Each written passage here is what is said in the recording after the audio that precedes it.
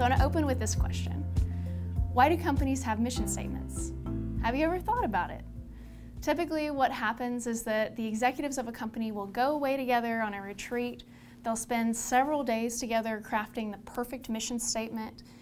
They'll come back and frame it. They'll give that mission statement to all of their employees to take and embody this mission and ultimately to move it forward.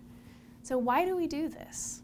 Alistair McIntyre is a philosopher who wrote a book called After Virtue, which is considered to be one of the most important works of philosophy from the 20th century. In his book, he says this: "I can only answer the question, what am I to do, if I can answer the prior question of what story or stories do I find myself a part?" What he's saying is that story really determines all of the actions that we take. Story is at the bottom of how we live. It forms our identity, which gives rise to our convictions, which informs our values and drives the actions that we take. And of course, because story is driving our actions, it also drives our outcomes. So the reason that companies spend so much time carefully crafting these mission statements is because they want to have one big story and the right story driving all of their actions as a company. Story provides meaning and purpose for our work, and even in a broader sense for our lives. In fact, all of our lives are organized around these stories that we tell about ourselves, about why we're here, about what and whom we care about, and why we do the things that we do. And the same is true for a business.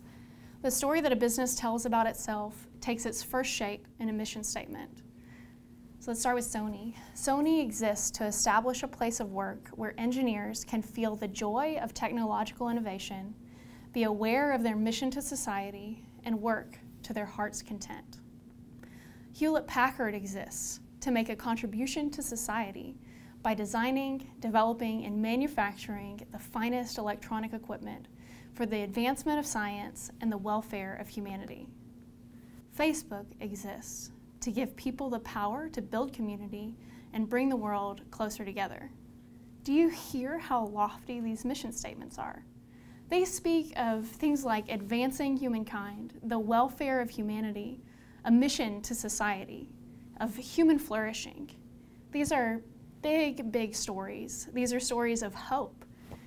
And when story aims too low, on the other hand, it is deeply dissatisfying to us. When we talk about what we do, rather than its purpose or the bigger story of why it is that we do it, it bothers us really to the bottom of our souls.